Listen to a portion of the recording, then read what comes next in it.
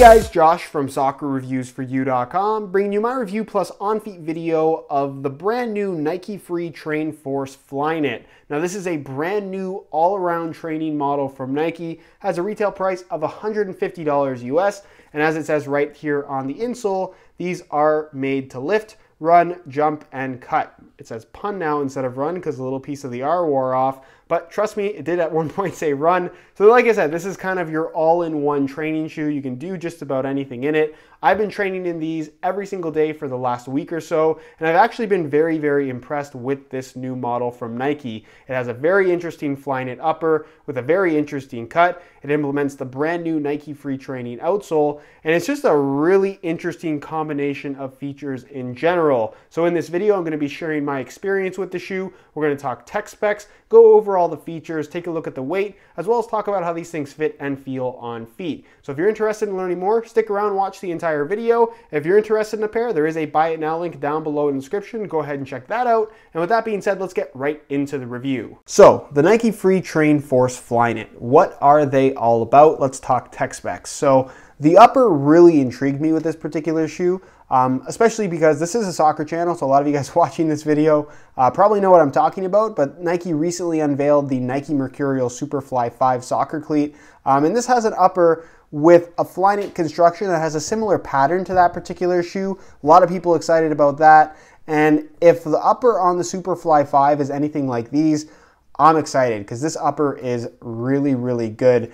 And it's straight up Flyknit. That's the thing that really with a lot of these models, until you actually have them in your hand, you just don't know what's going to be the case here. You have a full Flyknit construction. There's no reinforcement on the inside. So basically all the structure is coming from a very densely knitted material. You can see that you have this kind of stripe design. That's there, one for looks and two for actual structure. There's a pretty significant difference in thickness with all these different stripes here. Some are thicker, some are a lot thinner. So you still maintain that kind of stretchiness that you would expect from kind of a more sock-like material like Flyknit. It's still very flexible, of course, but at the same time, it doesn't lack structure either. You get good lateral and kind of side-to-side stability. Your foot is locked down very, very nicely in the shoe. And then as you get into the lacing system, the laces are attached directly with flywire cables that run from the base of the sole through the actual Flyknit and then connect the laces to the shoe. So like I said, it's a very direct connection between the main support system on the upper and the actual lacing system. So when you do pull the laces tight, your foot is locked in place really, really nicely. And despite the upper being very soft, very flexible, and having no main structure to it when your foot's not in the shoe, once your foot's in there and you do pull the laces tight, it's a very, very like I said, locked in responsive sensation that just feels really, really good. This does not feel flimsy on your feet whatsoever, which is kind of something that I was a little bit worried about. As far as the actual collar itself is concerned, it's not really a mid-cut shoe. It's not really a low-cut shoe. It's kind of right there in the middle. I guess a low-cut shoe would be right about here, and then this is just an extension piece. So I guess it's kind of similar to the mid-cut models from Nike in the soccer range right now, the Superfly, the Obra, or the Phantom 2. It doesn't come up quite as high, and it has this kind of cool slanted forward angle to it, which I don't mind. So it's a little bit higher at the back than it is at the front. And really the collar itself, you don't notice it at all when you're actually wearing the shoe. The only time you're actually going to notice it is when you put them on, and you just make sure this part is pulled up efficiently enough just so it's not kind of in the way or bunching up across the top of the foot, because it is a one-piece construction to the entire upper, which is also kind of a cool little feature. So if there's one aspect of this shoe that did bother me for the first couple wears, and even still I'm not crazy about this aspect of the shoe, it's the heel area. Basically they implemented a hard plastic internal heel counter. So again, very similar to the soccer range, the Superfly and the Obra is really what these reminded me of. And you have this stiffer heel, which they say is there for it helps you to maintain proper form when you're performing a squat or something like that. I did squat in these, didn't really feel like it was helping me in any way, but you do have the stiffer heel here, which I guess is supposed to have an impact on performance, but the biggest impact it had for me with my experience with this shoe is the actual comfort in the heel area. You definitely notice a very firm feel right here at the back. It's something that takes some getting used to. I would recommend just not kind of going all out the first time that you wear them, or maybe even the first couple of times. Just wait for them to kind of break in a little bit, for your feet to get used to the shoes themselves. And after that, it wasn't an issue whatsoever. Like I said, once I got used to them and they were kind of broken in properly, the shoe is extremely comfortable. And like I mentioned, fits extremely well. On the inside, it has a liner, but there's no real padding to it. It's just basically covering up that kind of plastic heel counter. So basically what it is kind of like a synthetic suede material that grips your sock quite nicely, so your heel's not sliding around on the inside of the shoe, which is a nice little feature. As far as the insole is concerned, pretty straightforward insole, kind of what you would expect from Nike at this point. Mesh liner on top, and it's just an ortholite material, this blue foam. Nice and soft, really well cushioned, and again, kind of a straightforward insole for any of the higher end Nike training and running models, I guess you could say at this point. You're gonna notice that the shape of the shoe is pretty distinct as far as trainers go. You see this with a lot of Nike models, in that it's a little bit more narrow in the heel, and then it gets a lot wider in the forefoot, mainly for stability reason. It even has kind of an outrigger here in terms of the actual sole extending a little bit further past the upper itself, where your foot actually sits. And again, that's just there for stability reasons. As far as the midsole is concerned, it is a dual density midsole. So you can see that there's some Voltiello foam underneath here with all the cutouts. That's going to be your softer foam. And then the midsole is actually going to be a little bit firmer, again, for stability reasons, given that this is a training model.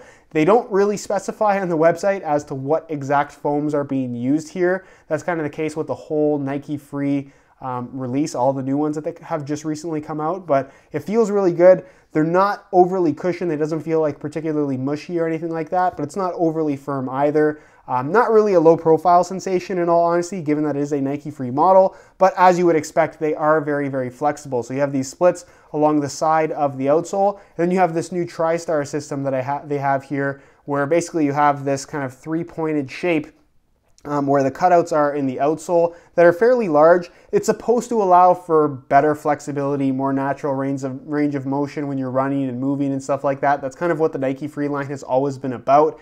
But in all honesty, if you've worn Nike Frees in the past, be it a runner or a trainer, these are honestly going to feel very similar in terms of overall flexibility. They won't feel more natural. They won't feel that much different. It just feels like a Nike Free, if you kind of get what I'm saying. And then, of course, it is a training model, so you're going to find a more significant amount of rubber than what you'd find on a running model, just because they want you to have that grip if you're going to be sprinting in these, which you can, if you're going to be making quick cuts and changes of direction, which you can. So you have 3 large pieces of rubber right here at the heel, and then a bunch of rubber scattered through the forefoot and toe box area. So as far as traction is concerned, these are sufficient in terms of pretty much anything that you want to do. I played basketball in these a couple of times, didn't have any issues. Obviously, if the court's really dusty, you may have some problems because all the red that you see here is just straight up foam. But like I said, there's a sufficient amount of rubber here. And the shoes just perform really, really well in pretty much everything that I did. This is a really good kind of all-around pair of trainers. I know this is a soccer channel, so some of you guys are going to ask,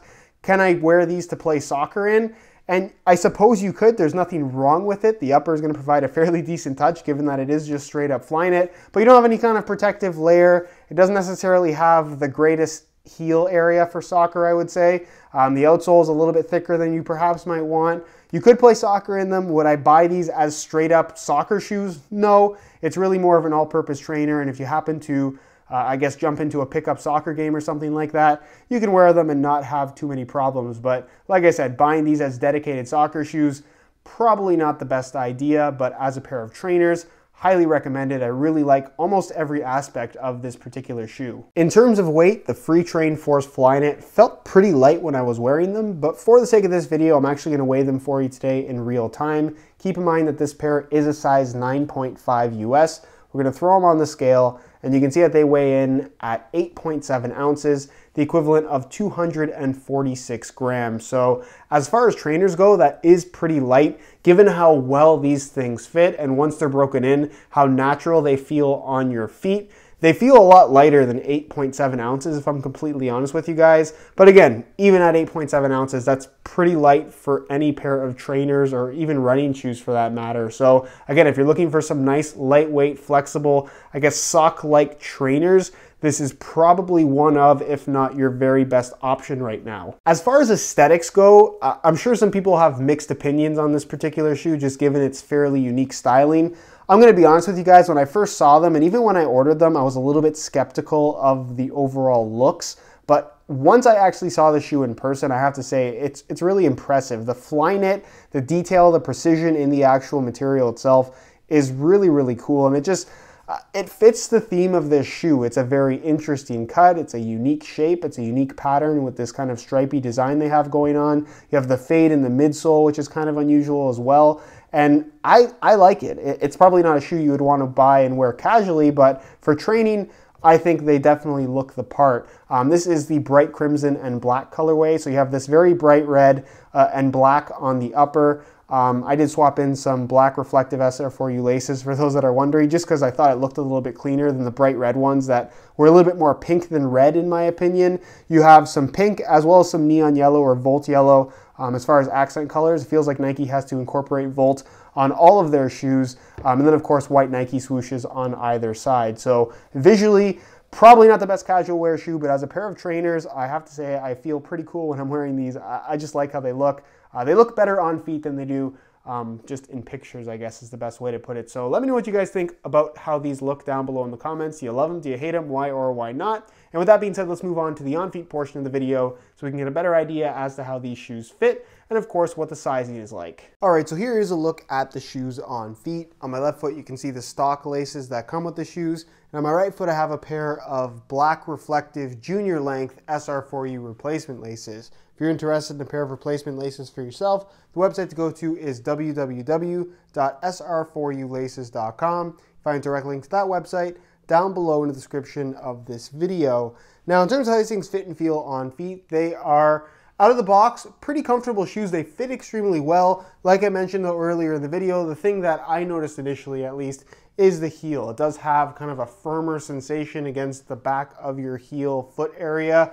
Not the most comfortable thing in the world, but you do get used to it after a couple hours of wear. Again, just take things easy for the first couple times you wear them, and you shouldn't have too many issues as far as the break-in process is concerned. If you wear them straight into a run or something like that, you potentially could get some issues with blistering, but like I said, as long as you take your time with them, you should avoid any kind of discomfort or any kind of injury as far as blisters go. But the rest of the shoe, like I said, fits extremely well. The Flyknit upper is structured when you pull the laces tight, but at the same time maintains a really good level of flexibility. But again, you have that very kind of sock-like sensation from the upper. It wraps your foot really nicely and has a good snug overall fit. The cut at the ankle, it looks cool. Again, you don't really notice it when you're actually wearing the shoes. It fits fairly snug, as you guys can see, at least on my ankles. Again, depending on the thickness and the size of your ankle, it may not fit quite as snug as it does on me, but that's not really going to impact performance at all. The collar is not going to create any extra lockdown or any kind of extra ankle support. It's really there as more of a visual thing, I would say. And as far as the outsole is concerned, it does have, like I said, some decent underfoot cushioning. It has a firmer feel overall, obviously very flexible given that it is a Nike free outsole. And again, once you get used to them, they're pretty comfortable shoes to wear. As far as width is concerned, they have some decent width to them. I'm going to say that these will be suitable for most people. As far as stretching goes, it does have part of the upper is elasticated, so it kind of stretches immediately. So the way it fits from the get-go is pretty much how it's going to fit. It's not going to permanently stretch or anything like that. And as far as sizing is concerned, I went with my usual size 9.5 US, which is what I've worn in Nike free training models in the past. The training models, I stay true to size. The running models, I generally go up a half size. So I stuck with my usual size 9.5, and the fit is pretty snug, which is kind of how you want a trainer to fit. So for the most part, if you want a snug fit, I would personally recommend going true to size in order to have the proper fit lengthwise. All right, guys, that is it for my review of the Nike Free Train Force Flyknits. Again, if you are interested in a pair, there is a buy it now link down below in the description of this video. So go ahead and check that out. If you have any questions at all regarding this particular trainer, leave them down below in the comments and I definitely will get an answer out to you. If you enjoyed today's video, found it helpful and informative, be sure to support it with a like. Subscribe if you haven't already for daily videos on all the latest and greatest soccer gear. You can find all my social media information linked in the description as well. And other than that, guys, hope you enjoyed today's video. And as always, thanks for watching.